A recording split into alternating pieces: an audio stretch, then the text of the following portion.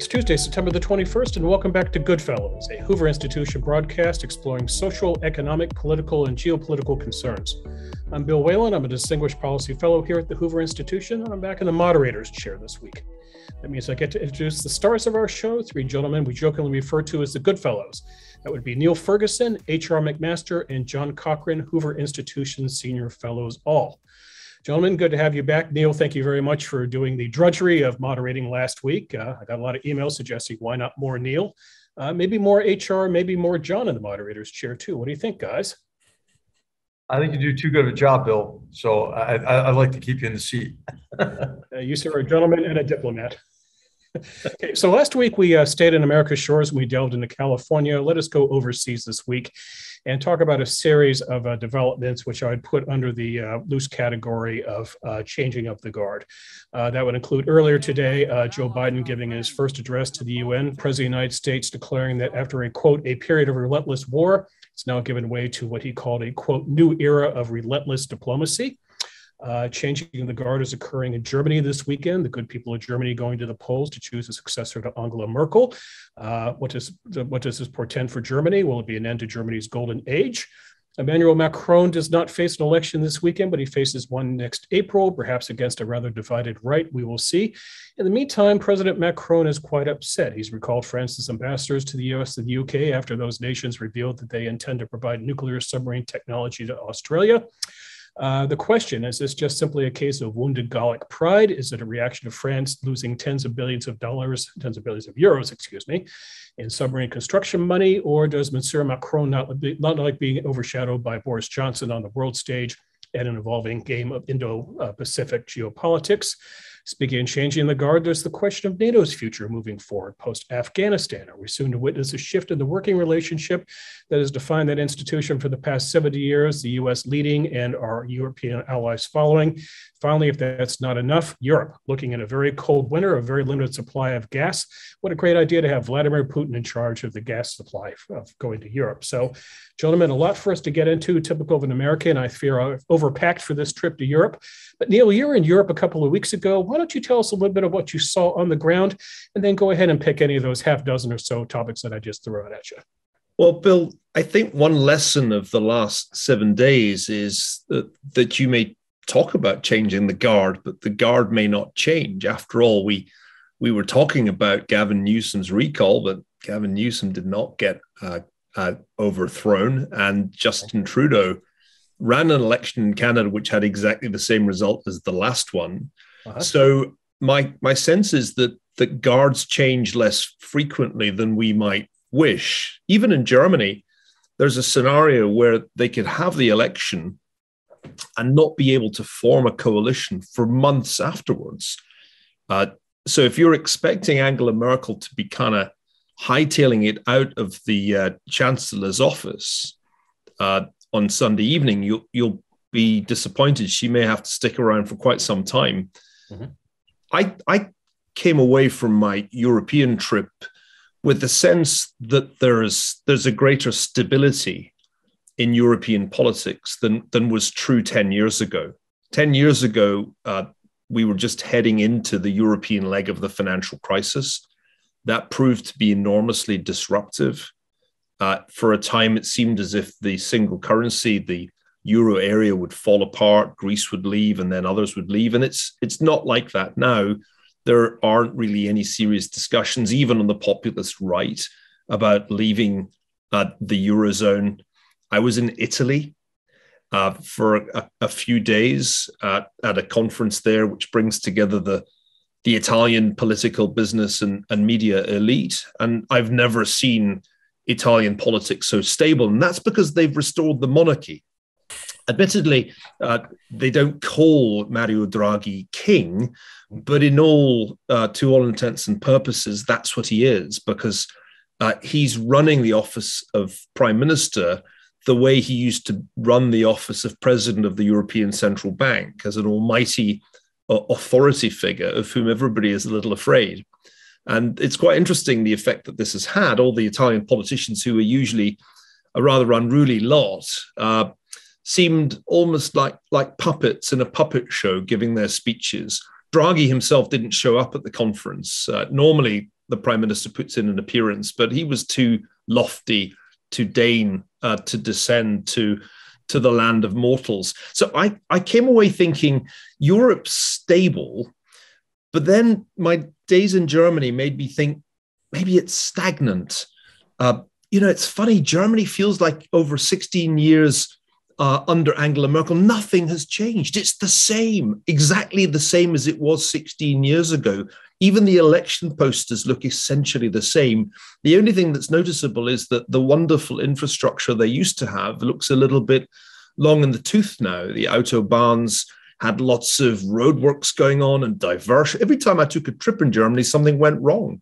The trains were diverted. There were train strikes. I don't know. It all felt a bit down at heel, especially arriving there from Switzerland. So Europe's stable, but it's also kind of stagnant. And last observation, I think Americans don't care about Europe anymore. I mean, there was a time at the conference I mentioned in Italy when American senators would come. I remember John McCain would come each year and they would engage with their European counterparts and ask them big questions about geopolitics and the transatlantic relationship. And now I'm afraid the senators come, I think, mainly for the scenery and the shopping. And there really wasn't a great deal of high-level discussion going on.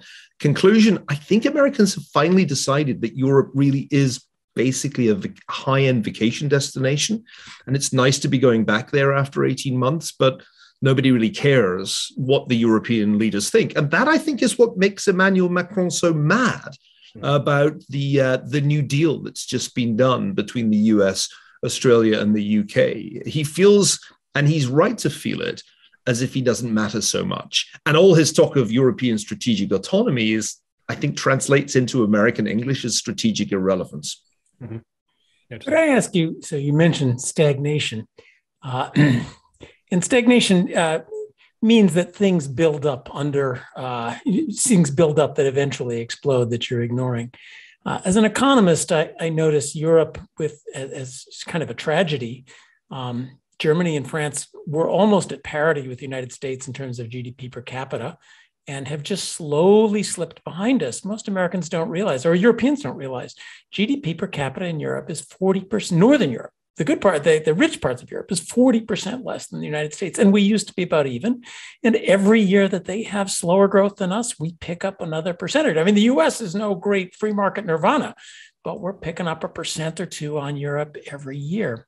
All the new companies, are in the US. Europe doesn't have new companies anymore. It's a sort of genteel decay of a stagnant society, which doesn't last forever. Europe is also shooting itself in the foot or turning off its lights with its energy policies. About to discover that the wind doesn't blow and the sun don't shine in Germany in the wintertime. And I would like to, you mentioned everybody's all in for the European project, which I view as kind of a very sad. I'm a free trade economist, and they passed the world's greatest free trade zone and nothing happened. That's a slow one. You don't notice, doesn't lead to a crisis until people get tired of it.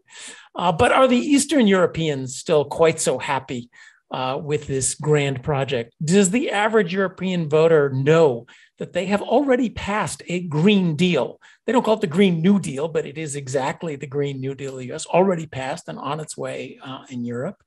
And as far as security arrangements, they do have a Russia on their notorious eastern border that might wake them up one of these days. So, where do you see them just sort of slipping into irrelevant old age?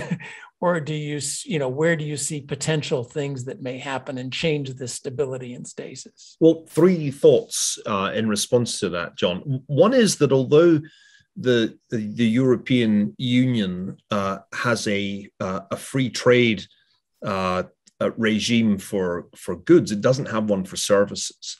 And that's, of course, where the innovation has been happening in the US. Why are there no big European tech companies? Part of the answer is that, in truth, they're still national markets that you serve, even if it's digital services that you're doing, and nothing really gets to scale for that reason. Second observation, it's a very different Europe the further east you go. My trip took me to Hungary and then outside the EU's borders to Ukraine.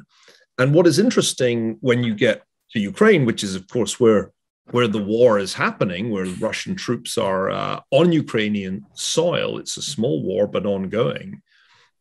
What's striking there is that it's clear that the door is closed to Ukraine, both in terms of EU membership and in terms of NATO membership, even although those are the things that the Ukrainian government would very much like to have.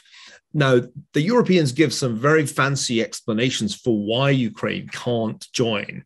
You know, its rule of law isn't up to scratch. It's not ready to become part of the European Union. But when you look back at how easily Romania and Bulgaria were let in, it's a little hard to believe that these are the true reasons. And on close inspection, I think one very big reason why Brussels doesn't want Ukraine to become an EU member is that it's worried it would be just as bad as Poland and Hungary in its domestic political trajectory if it joined. And what's happened in Poland and Hungary is that the populist governments have come to power that the West Europeans find in various ways odious. And the West Europeans really don't want any more of those. Thanks very much. So that's an extremely interesting point to focus on. Ultimately, I think because of this gray zone that now exists between the EU and Russia, and this is where HR comes into the conversation, there's a very unresolved question. And if Ukraine can't become part of the West, either in NATO or EU, then what does happen to it? I hadn't noticed until I was there that back in June, President Putin had delivered one of his occasional scholarly works, a very long historical article entitled On the Fundamental Union of the Ukrainian and Russian Peoples. Long argument for essentially bringing Ukraine back into the Russian fold. Now, if that's his ultimate objective, I'm not quite sure what there is to stop him doing that one day. Certainly, the Europeans without the US couldn't do it. And that's why all this talk of strategic autonomy, which we hear from President Macron and others, I find quite unconvincing, because if strategic autonomy means anything, it must mean Europe's capacity to fight a war with Russia without American support. And I said to a number of European audiences, I think, let's face it, you'd last about as long as the former Afghan government's army if you didn't have American support the way they suddenly didn't. So strategic autonomy, HR, this is really one for you, feels to me like the kind of thing you put in a speech if you're running for re-election as the president of France, but it's not actually a viable option. It's not something Europe's prepared to pay for. And in that sense, it seems to me somewhat empty as a phrase. And when we talk about the transatlantic relationship and our alliances, I mean, they're for a purpose. And I think that's often missing from the Biden administration's discussion of allies, right? Hey, we're back and it's going to be a great relationship. Well, for what purpose? What are we oriented on? And of course, you've already mentioned the importance of deterring Russia, additional Russian aggression. I believe that Vladimir Putin is driven by a sense of honor lost and an associated drive to restore Russia to national greatness, and to do so really by dragging everybody else down, right, with a sustained campaign of political subversion, but then also by reestablishing Novo Russia. You see that already with the aggressive support for Lukashenko in Belarus and the deployment of Russian military capabilities there, also to threaten Ukraine from Belarus.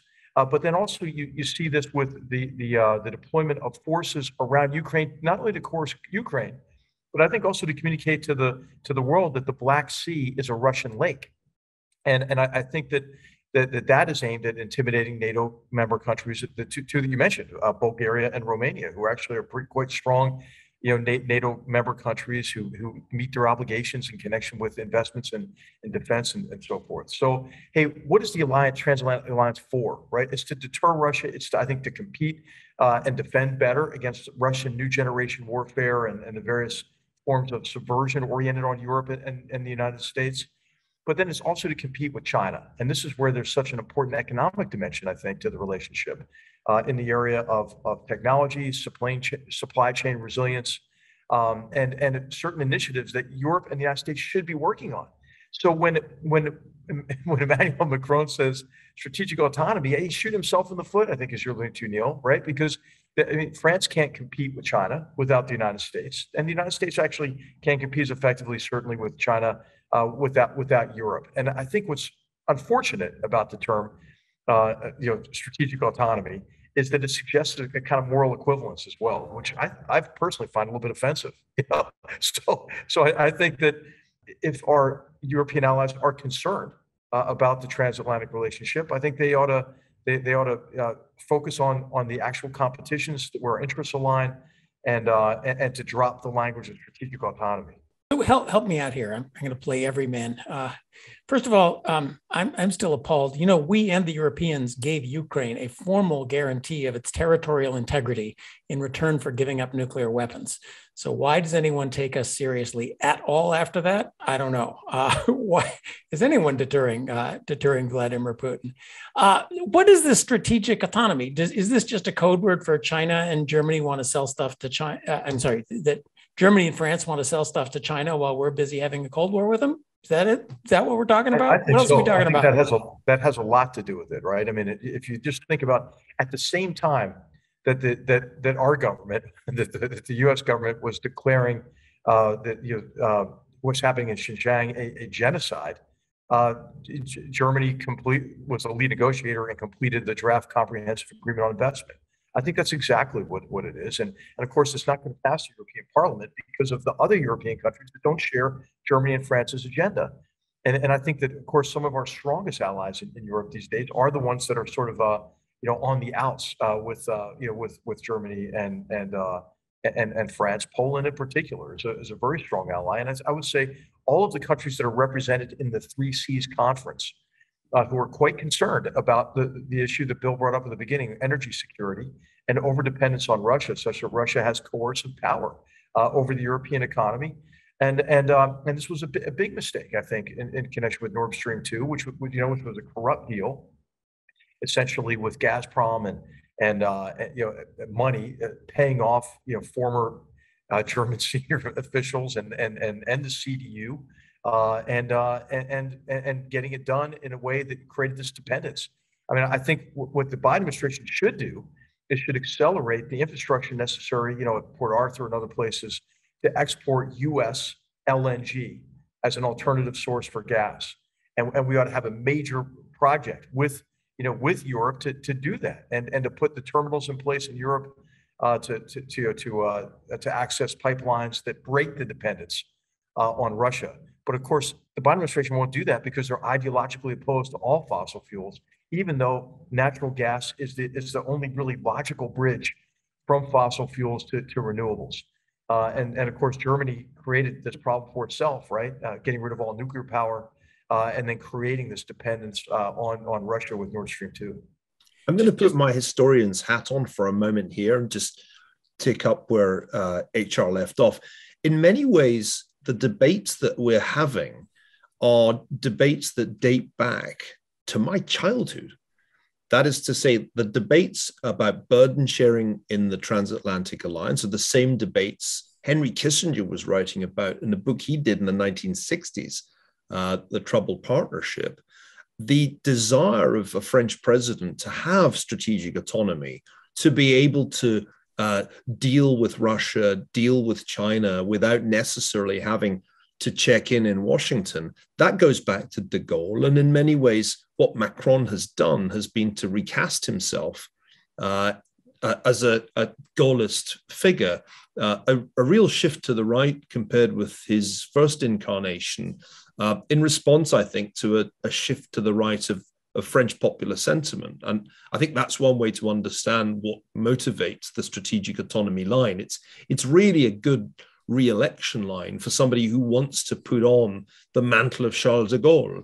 Angela Merkel, who of course grew up in what was then East Germany, has always, I think, had a strange soft spot for Putin, which is kind of fascinating to observe. I've never really understood why she has been so ready to make Germany reliant on Russian natural gas. And I've never quite understood why the CDU has followed her. I get why Gerhard Schröder believed in this, because he was on the Gazprom board.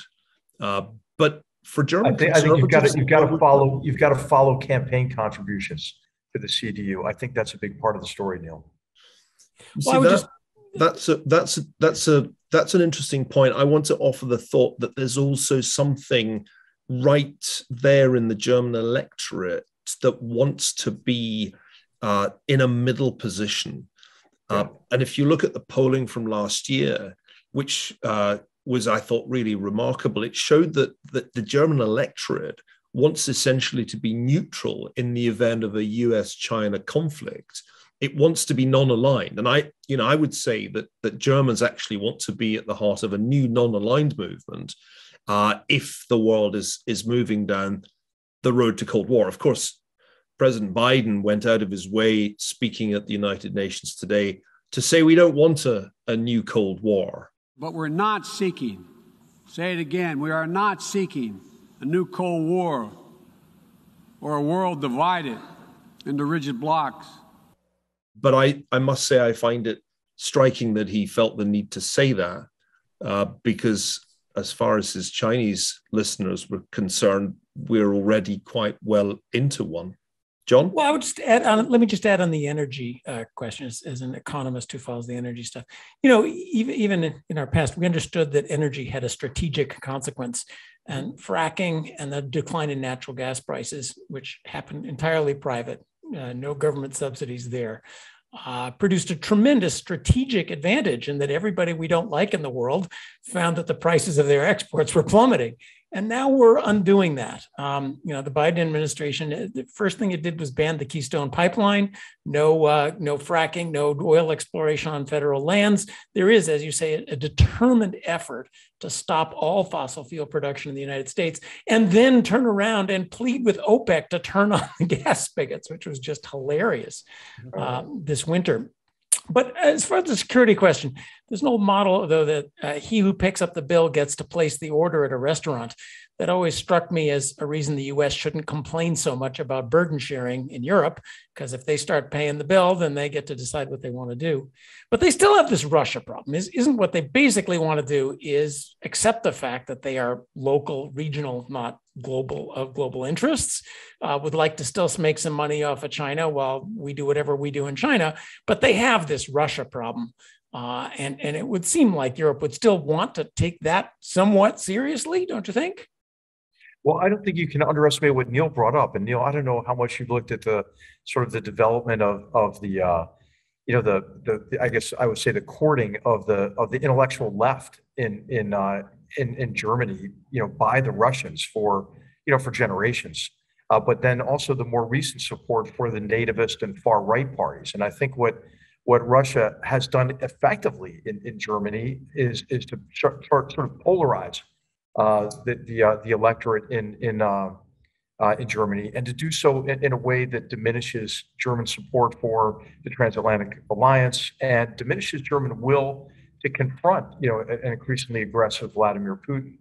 Now it gets really hard to ignore, though, right? When Alexei Navalny arrives in a German hospital after the attempted murder, using another again a banned nerve agent. So I think that the events are going to continue to spotlight the danger associated with Russian aggression, but I just think Russia's done a pretty darn good job, of diminishing German will to confront Russia and deter Russia. My sense, HR, is that they didn't need to push very hard against an open door. I lived in Germany back in the 1980s, and even then there was a really striking amount of anti-American feeling on the German left. When Ronald Reagan was president, there was no great sense of gratitude in the wake of German reunification in the 1990s. Very quickly, by the time we got to the Bush administration, the anti-American sentiment was back. And I'd say it's almost always the case that if there's a Republican in the White House, there's a good deal of anti-American sentiment. In Germany, diminishes if they like the the cut of Democratic president's jib, but it only really becomes latent. What's interesting, though, I think, has been the emergence of a far right in Germany, which, of course, gets a great deal of its electoral strength from the former Eastern Länder. But I'm not sure how much any of that really needed Russian financial support to happen. I think there's always been this sense, which goes way back in German history, that really that Germany shouldn't necessarily be rooted in the Western alliance structure, or even in what we used to call Western civilization. I think that's an old tension in German history that you can trace back to the 19th century, that was there in the debates in the early 1920s about where Germany should go after defeat in World War I. But it's of course not clear what's going to emerge from this election. And I have been observing German elections for a long time, and this is the one that's hardest to predict in certainly my adult life. We could end up with a three-party coalition, but which three? There is a scenario, though I think it's low probability, that you end up with a coalition emerging under the Social Democrats, the Greens, and the far left, who essentially are former communists. That would really give everybody a fright if that happened. Now, I think it's a low probability outcome. We're more likely to get SPD, Greens, plus the Free Democrats, the old free market liberals. That's the so-called traffic light coalition. And I could go on and on telling you about combinations of different German parties until we had almost no listeners left. But the bottom line is there's a lot of uncertainty about what's going to emerge. And that's why I don't think we'll have a new German chancellor possibly for months after the election happens. And that is going to create, at least for a period of time, significant uncertainty about Germany's future political direction.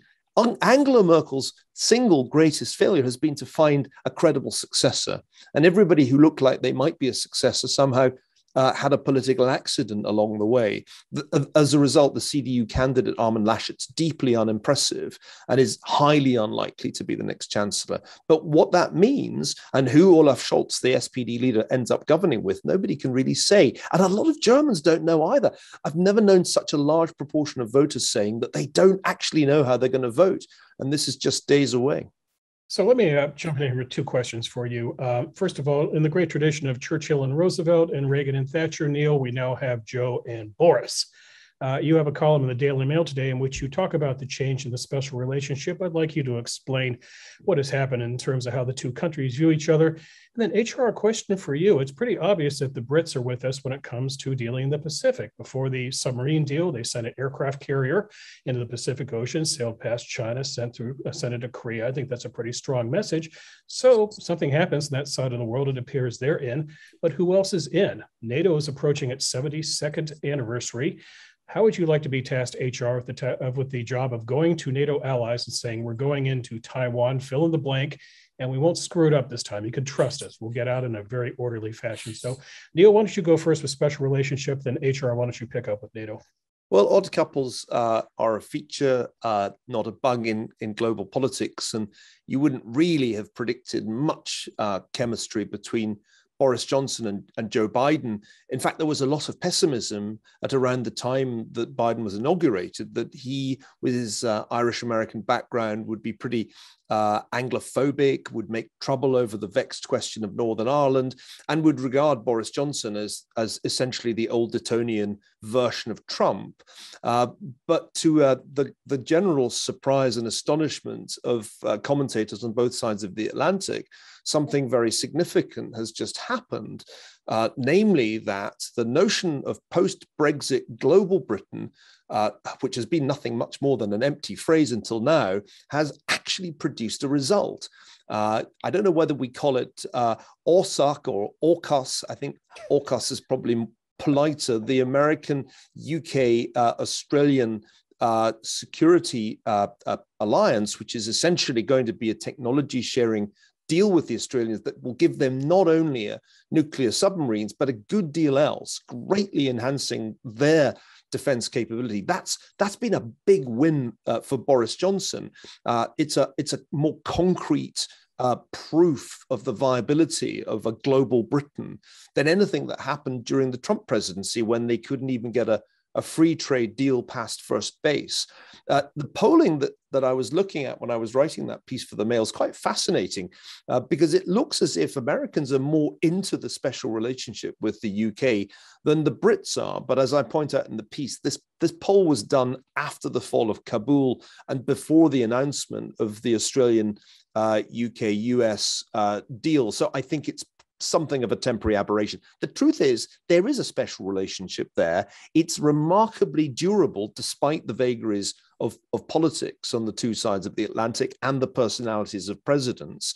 And I think it's rather heartening to find that there is a way that the UK can play a distinctive role in the new geopolitics of containing China. And of course, Monsieur Macron hates it, but I think it's often the case that you can judge any initiative by who hates it. If the French hate it and the Chinese hate it, I mean, I'm predisposed to think it's probably good. I'll just say what I'm detecting, Bill, is among our European friends initially was anger, disappointment about the surrender to the Taliban and the disastrous withdrawal during which we left their citizens behind, as well as our own citizens. But now I think that's shifting to concern. I think there's grave concern that America has lost its confidence and its will. And of course, the world becomes a much more dangerous place if that's the case. I mean, I think if you just take a quick survey of what has occurred since the disaster began, it was the ongoing disaster in Afghanistan.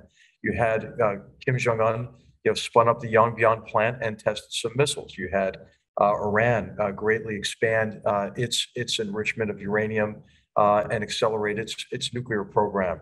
You had more aggression by China, who actually announced their intention to patrol Taiwanese airspace, really take it under their control, and then violated their airspace, with about 10 fighter aircraft. Russia has maintained its sort of aggressive stance toward Europe and is clearly using the coercive power of energy supplies by denying requests to increase stockage before the winter.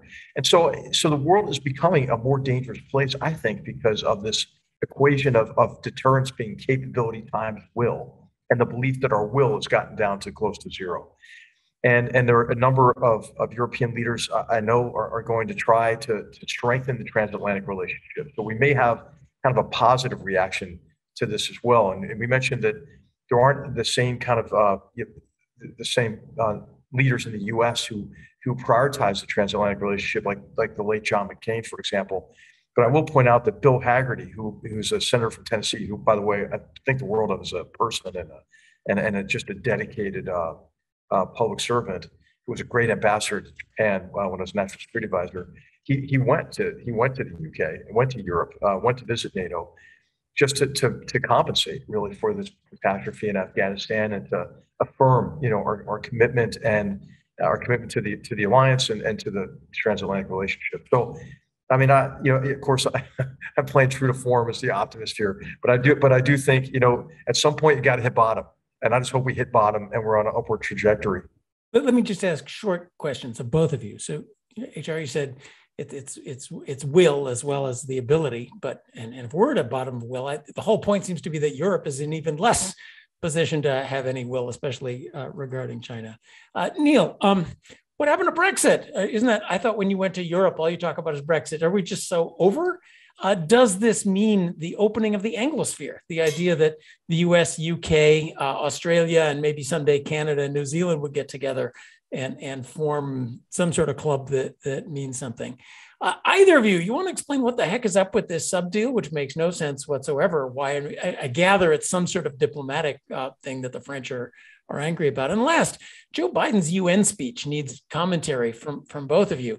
I gather that our new strategic plan is that we have armies we have big communiques ready to go anytime we're unhappy, and armies of diplomats ready to respond with really stern communiques should anything happen. But perhaps that's an unfair reading of where U.S. is going. John, let me start with Brexit. the debate about Brexit's over in Britain, and oddly enough, I think it was finished by vaccines.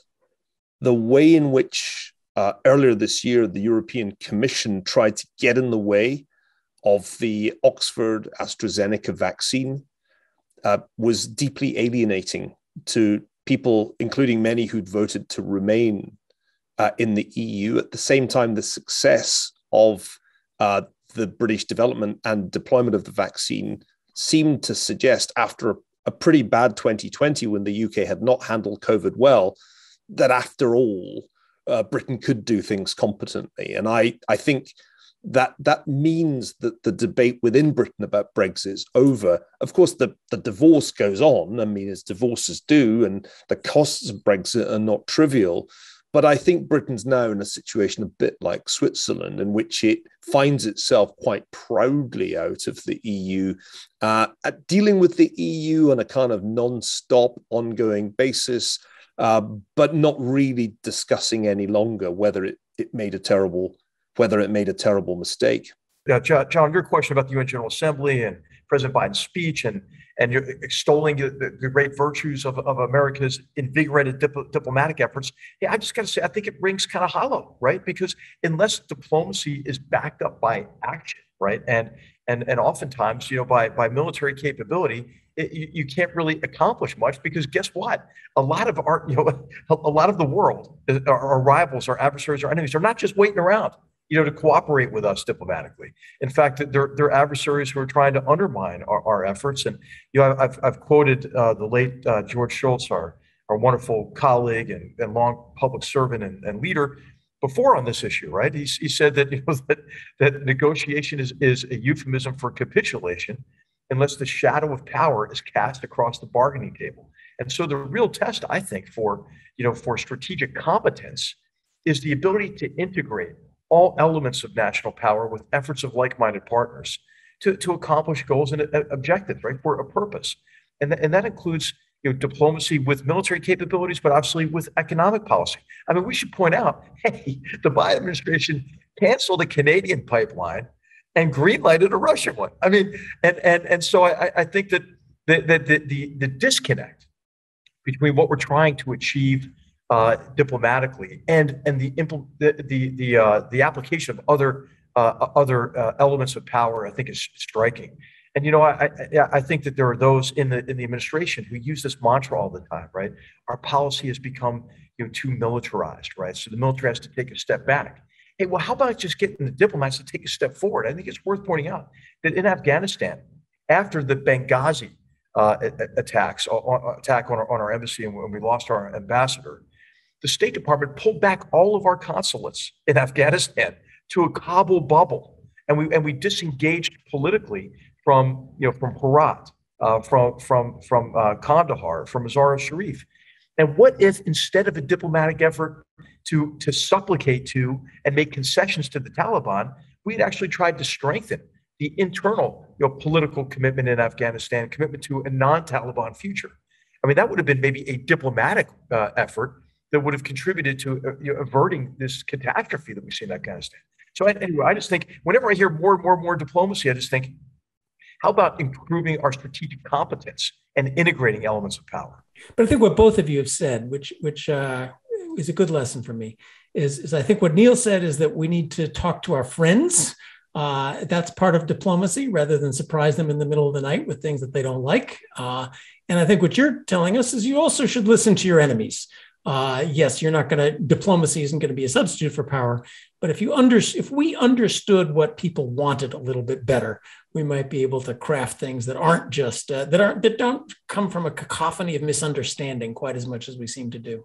Right, and make us prone to these cognitive traps of optimism bias, confirmation bias, and mirror imaging. I mean, it's crazy. I mean, we actually said it. I mean, our leaders have said that we're going to partner with the Taliban against jihadist terrorists. How crazy is that? It's delusional. I'm sorry, Neil. I was going to say that one of the most interesting features of the landscape today is the tendency for, as we were saying earlier, the Europeans to feel that China's too big to mess with. And we've just had a good illustration of that when little Lithuania, of course, a former Soviet republic, now a member of both the NATO and the EU, got on the wrong side of Beijing for having some dealings with Taiwan, which of course is one of those things you're not supposed to do. And it's actually striking how feeble the collective European response has been to the usual Chinese bullying of Lithuania over this issue. And there's a pattern of this. The Czech Republic, I think, was the last country in Beijing's sights. The Swedes had their period of being out of favor in Beijing. And the Chinese have figured out that they can lean on individual EU member states and they don't get terribly much pushback from Brussels. Now, my observation is that there are certain key countries, I think Italy in particular, as well as Germany and France, that just feel their economic interests with respect to trade with China are too important to risk. And that's why the EU seems, if not non-aligned, then at least pretty feeble with respect to China. But there's an irony here, because as we speak, China is perhaps in the early stages of its very own made in China financial crisis. The name Evergrande probably wasn't known to a great many GoodFellows viewers until Monday, when global stock markets sold off because of the possible default of one of China's biggest property development companies. John, this is right up your street. I'm asking myself, is it the Lehman Brothers moment? I know it's not, because China's not a market economy. But still, this seems like a pretty big size default that's coming down the pike. And China's a pretty big economy, number 2 in the world by most measure. What are you thinking as you read the reports of this Chinese financial crisis? Well, I was hoping I got to ask the questions and you would get to answer this. You're the economist. Come on. Yeah, but you're the guy who knows what's going on in China. You read stuff coming out of China. The numbers are all just amazing. The volume of construction that has gone on. They put up buildings at 100 times. I don't know the numbers, but just the rate at which buildings were going up relative to construction in the United States is just enormous. Yes, there's this huge amount of empty property build up, a huge amount of debt. The interesting thing, as far as I can tell, is that the Chinese government is willing to let this happen. There has not been defaults in China. They don't really have a bankruptcy system. And the government has not let defaults happen because so many people have put their savings into property. So they understand, they don't like social unrest. And if people have put their savings into property and the property values go down, you have a lot of social unrest. China, remember, doesn't have much of a social security system, doesn't have much of a pension system. Most people don't have many children. So the savings rates are just outrageous, and they're very large, and a lot of it is going into property. So, keeping up property values and making sure that all of this castle of cards of debt keeps going has been a major part of their policy. So the news, I think, is not so much that there is a bankruptcy, that the government is willing to let a bankruptcy happen. Now, I put it in the category of them cracking down on the billionaires. They are doing, they seem to be following very much the Sanders-Warren policy. They have realized that billionaires start to want political power and voice, and we're going to get rid of the billionaires and make sure that they toe the party line. Part of this fascinating idea to get rid of prep courses. Basically, you're going to get ahead through the party, not through making money, is sort of what I see China moving to. Now, will it all work? There is kind of a house of cards aspect to this whole thing. Where do you see a financial crisis or brewing? Well, you need an enormous amount of debt, horrible accounting, poor bankruptcy procedures, and usually the government propping it all up. So Chinese property has long seemed to me like a place to look, and sovereign debt to be the next one. So, China will undoubtedly try to keep things propped up, but they are trying to deflate, especially, rich people who make too much noise. And, when you buy stocks in China, you're not buying ownership of Chinese companies.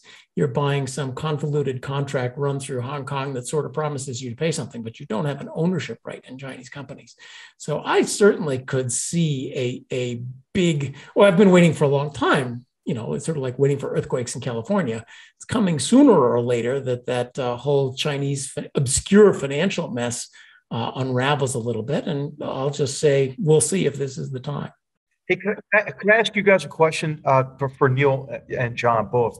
When are U.S. investors going to kind of wake up to the geostrategic risk associated with China? I mean, when are they going to stop being long on totalitarianism? Like, I just think of the timing of this with BlackRock coming out with their big fund, buying up a lot of Evergrande debt right before it lost half its value. Didn't Lenin say that the capitalists, when it's time to hang capitalism, the capitalists that's right. Sell you the news. In fact, you're not even getting Chinese stocks when you buy these. No, we're actually financing their purchase of the rope so they can hang us. So I mean, when does this shift? When does the market begin to correct in a way that acknowledges the geostrategic and regulatory risk that you run by doing business in China or investing in Chinese companies? Well, the scale of the inflows from the rest of the world over the last 15 months is just extraordinary. We're talking about foreign investors, including to a large extent US investors, and putting $527 billion, that's over $500 billion, into Chinese stocks and bonds. And what wakes people up, HR, in the financial world is losing money. And the people who put these trades on over the last year and a half are staring at some really ugly red ink at this point. Because as John mentioned— another example, right? I mean, so many of these companies. Well, the interesting thing here is that the first real move by the Communist Party against the financial elite, the business elite, was against the tech companies, starting with Jack Ma and Alibaba and Ant Group, and really that was last year. That was the signal of a real change in the fall of 2020. There have been a succession of explicit statements by the party of a new line on the basic issues of social equality, and I think in that sense, allowing Evergrande to go bust is just the latest in a succession of steps suggesting a really big shift in the party line on the economy. Now, I don't think this is surprising, because I think Xi Jinping has signaled for some years that he actually takes Marxism, Leninism seriously, and Xi Jinping thought is full of the old Marxist Leninist doctrine. But from the vantage point of Western investors, this is the nightmare scenario. You put your money into China thinking that it was a capitalist economy, and lo and behold, it turns out to be a communist one, and goodbye to quite a big chunk of the money. And let's be clear that perhaps, as here, the rhetoric of inequality is not the reality. There is still going to be social inequality, just you're going to get it through the party, not through getting money. So it's really about power in that sense. The mechanisms of capitalism and freedom were on their way, and they really don't want that. Those are going to be cut short. But coming back to Europe, you can see why the Europeans got themselves into this bind. The German automobile manufacturers became heavily reliant on the Chinese market. The Italian and French luxury goods companies would have been in deep trouble over the last 18 months if it hadn't been for China's insatiable demand for European brands. And so one can see why, as the US and China began, really going back to 2017, when you were in government, HR, began to be engaged in a strategic competition, to put it mildly. For the Europeans, this was uncomfortable. And I don't find it surprising, to give an example, that the attitudes towards China in Italy have scarcely changed over the last 4 years, whereas in other parts of the world, they've become distinctly more negative. In Italy, there hasn't been a shift. And when I was in Italy, I was very struck by the fact that the Italians do not want to talk Cold War.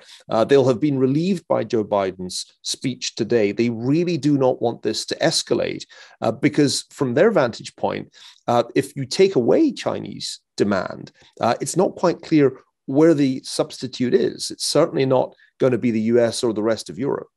Well, guys, we're winding down here. So why don't we end the show now, and let's end it in Niall Ferguson fashion with a lightning round of questions, which John Cochrane hates, but Neil loves.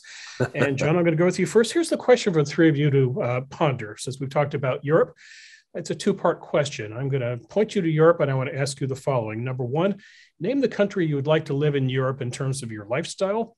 But then secondly, the country in Europe you'd like to live in terms of good government and stable political leadership.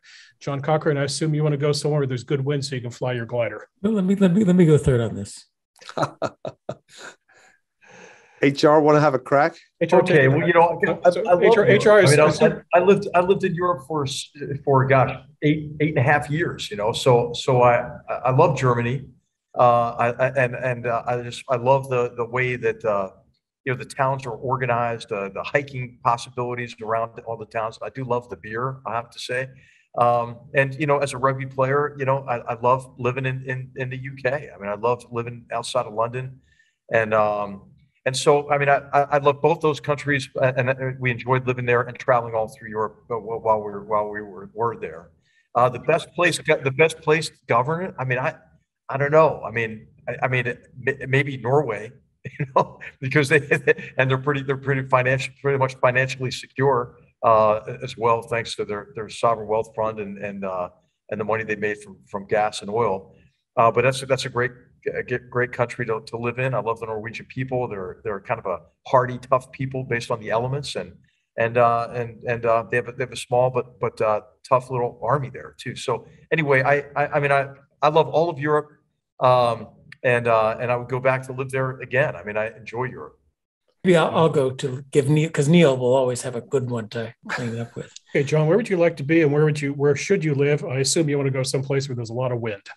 Well, I spent a lot of my childhood in Italy, and absolutely love the place. I love all of Europe. It's a wonderful place to be, but I have to be in the hills outside of my adopted hometown of Florence. As far as governance, though, not so great. Sorry, miei amici. I admire Switzerland and the Nordic countries. They pay attention to incentives in a way. They're very hard-nosed about incentives in a way that we don't. Even their vaunted social safety net doesn't just hand out money without thinking about it. There's good governance. They're very high on the ease of doing business index. Yeah, they have high taxes, but they're very well run. Okay, and Neil, do you go back to the ancestral homeland, or where would you set up shop, and where should you set up shop? I'm with John on Italy. Who can resist it? And having just celebrated our 10th anniversary on the shores of Lake Como, I know I can't give a different answer, because my wife would overrule me if I didn't say Italy. But if you're selecting for governance, it's fascinating that my colleagues have picked non-EU countries in every case. We've had the UK, we've had Norway and Switzerland. Switzerland certainly impresses me because of its extraordinary decentralization. It's the only modern state in the world that has preserved the kind of decentralization that the United States was supposed to have hardwired into it by the Constitution. Mm-hmm. And if there's one thing we should be doing, it's learning from Switzerland how to be decentralized again. But no, I'd have to pick the UK. If I'm allowed a non-EU option, I think one of the things that made me cheer when the Australian US-UK deal was announced was that it was a validation of Britain's continuing strategic relevance. I'd been a little unsure about the aircraft carrier. Would it make it? Would they run out of fuel? No, Britain is still a serious player, not least in the worlds of military capability and intelligence. And I love London. Indeed, I love the whole of the UK, even the recalcitrant Celtic periphery. So yeah, I think Italy for the holidays and Great Britain for the residents.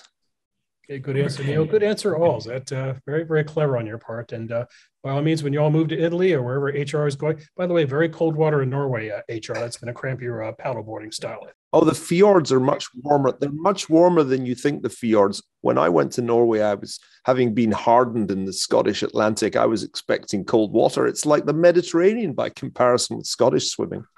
Well put. Okay, gentlemen, well, that's going to be a wrap on this week's episode. Great conversation as always, but fear not, folks, we'll be back next week with a new topic and a new conversation. On behalf of my Hoover colleagues, Niall Ferguson, HR McMaster, John Cochrane, all of us here at the Hoover Institution, we wish you and yours the very best. Thanks for watching. We'll see you next week. If you enjoyed this show and are interested in watching more content featuring HR McMaster, watch Battlegrounds, also available at hoover.org.